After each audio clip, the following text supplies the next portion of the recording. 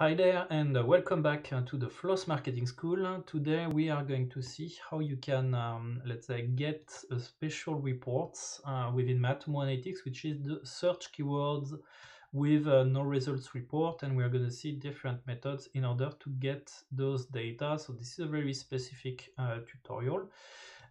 It takes me a while in order to understand how it works, about 2 hours, let's say.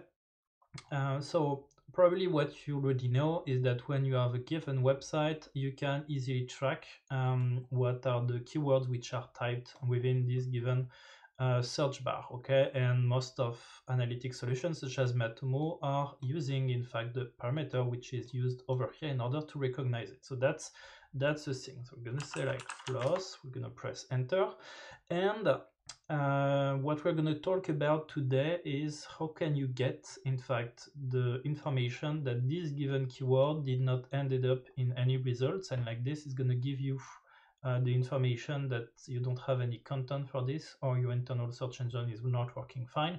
And as well, we are going to see how you can get the number of results that, for example, that you get out of a given search. So for example, for this given search, as you can see, I got 7 corresponding results. So let's get started.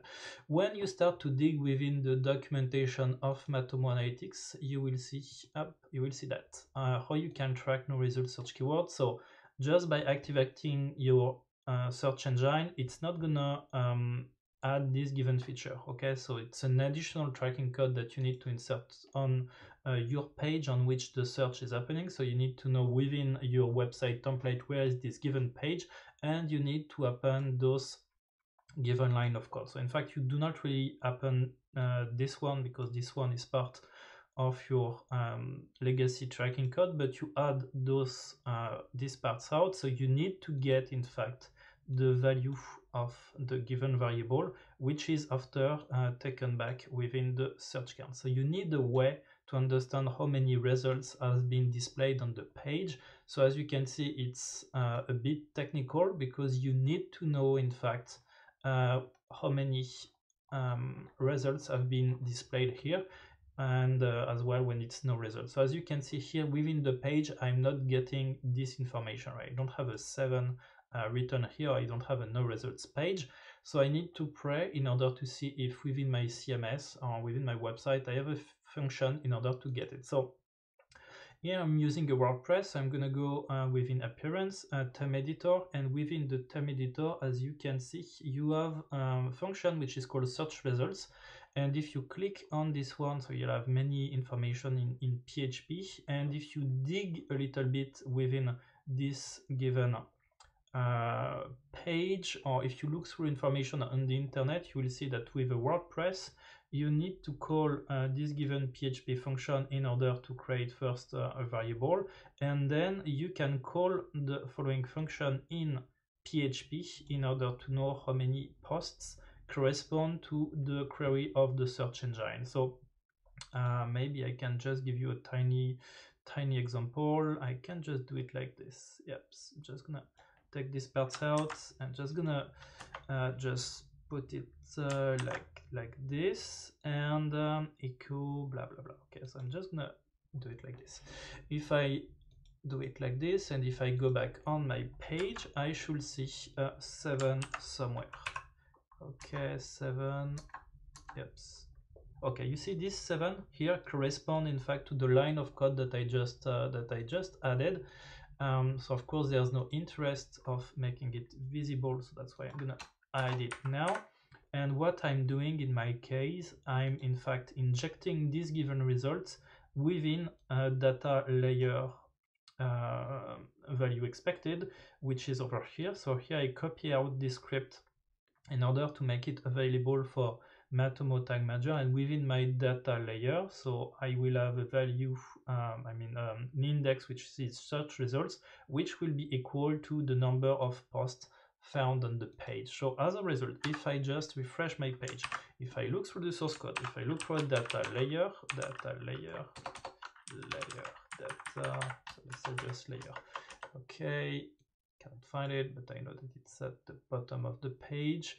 You see I'm getting these parts. Okay, so here I get a data layer which equals 7. So now what I need to do is I need to create a data layer variable within Matomo Tag Manager in order to say that this variable exists. So, and I'm gonna go within the Tag Manager, and what I'm gonna do is I'm gonna create a variable. So as you see, I created one which is data layer type and which equal to the same value as the one that I'm defining over here. Okay, so nothing special. So now I have the value. So what I need to do is that I need to have the same tracker as the request, so this one, but on my page. So this given tracker does not exist yet as a variable configuration in the Matomo template. Okay, so to say, I cannot really just create a tag with the Matomo template. So what I did is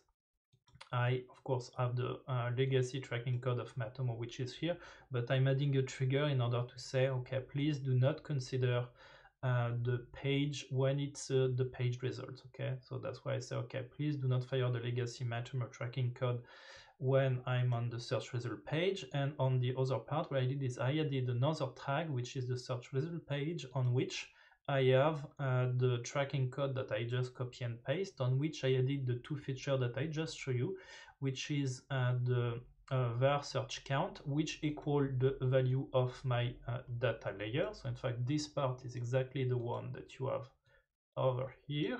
And then the next one is about blah blah blah, the pack push set custom URL da da da.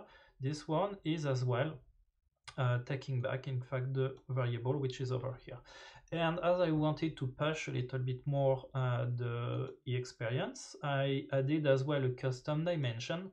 And the idea of this custom dimension is to push within Matomo the number of results of the page, because I may be interested as well to know the pages or the keyword which resulted in several numbers, let's say, or several entities. So I just validate this one. This one is fired only on the page about the search results, and as a result, if I go on this given page, so see this one like luminum.